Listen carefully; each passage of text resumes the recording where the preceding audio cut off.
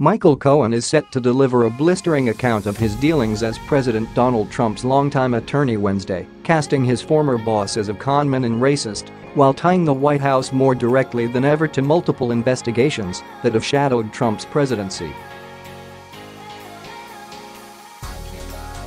In a prepared statement to Congress, Cohen asserted that Trump knew in advance that WikiLeaks planned to release stolen emails damaging to political rival Hillary Clinton, that he personally reimbursed Cohen for an illegal hush money payment to a porn star, and that the president indirectly encouraged him to lie to Congress about his pursuit of a potentially lucrative Trump Tower development in Moscow, even as Trump repeatedly denied any business interests in Russia throughout the 2016 campaign.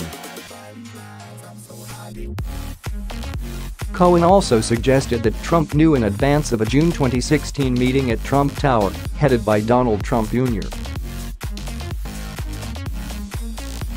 in which a Russian lawyer promised to provide damaging information on Clinton. I recalled Don Jr. leaning over to his father and speaking in a low voice, which I could clearly hear, and saying, "The meeting is all set." I remember Mr. Trump saying, "Okay, good. Let me know. The series of events described by Cohen, who is set to begin a 3-year prison term for pleading guilty to a string of financial crimes and lying to Congress, are at the heart of several ongoing criminal investigations, including Justice Department Special Counsel Robert Mueller's inquiry into Russia's interference in the 2016 election." In addition to his written statement, Cohen will appear at the House Oversight and Government Reform Committee hearing Wednesday armed with documents that appeared to back up some of his claims, including a $35,000 check signed by Trump. Cohen said the check was one of 11 installment payments to reimburse him for the hush money payment to adult film star Stormy Daniels, who claims to have had an affair with Trump. Other installment checks were signed by Donald Trump Jr. and Trump Organization finance chief Alan Weisselberg, Cohen said. Trump didn't even wait for Cohen to begin his testimony before firing back from Vietnam, where he was meeting with North Korean leader Kim Jong-un. "Michael Cohen was one of many lawyers who represented me, unfortunately," Trump tweeted from Hanoi, site of his second summit with Kim. He had other clients also. Noting that Cohen has been disbarred, the president said he did bad things unrelated to Trump and is lying in order to reduce his prison time.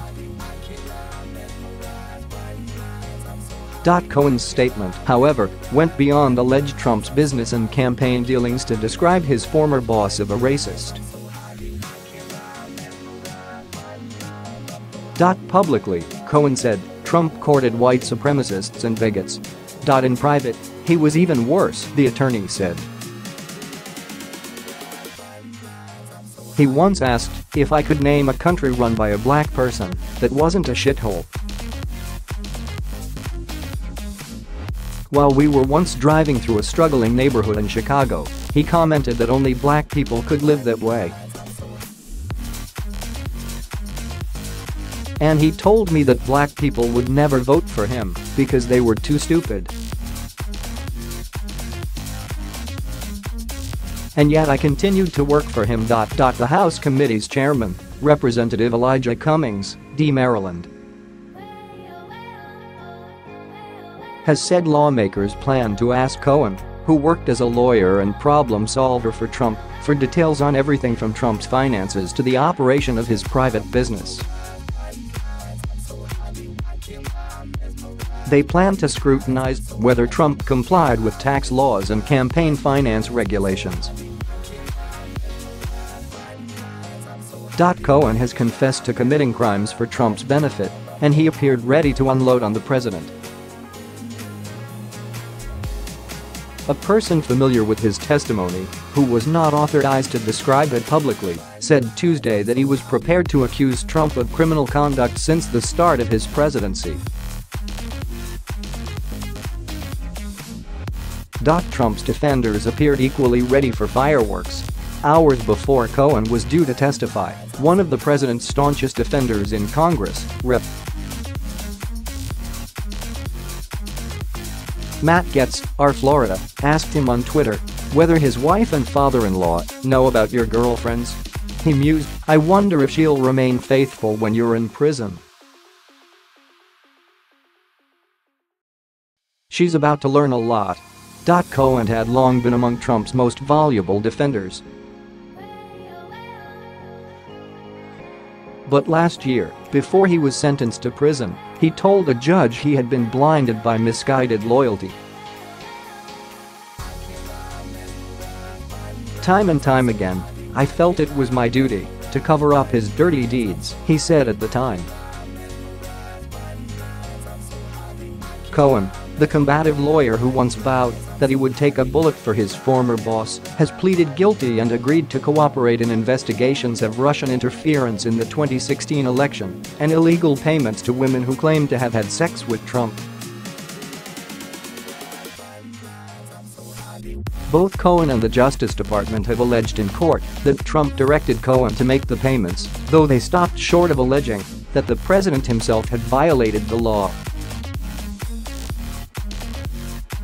Trump has said he was not involved in Cohen's crimes and has described his former lawyer as a liar and a rat. White House spokeswoman Sarah Sanders said it's laughable that anyone would take a convicted liar like Cohen at his word and pathetic to see him given yet another opportunity to spread his lies. Cohen is scheduled to begin serving a 3-year prison term on May 6. He testified on Tuesday before a closed session of the Senate Intelligence Committee and is scheduled to testify again before the House Intelligence Committee on Thursday. Both panels are investigating Russian election interference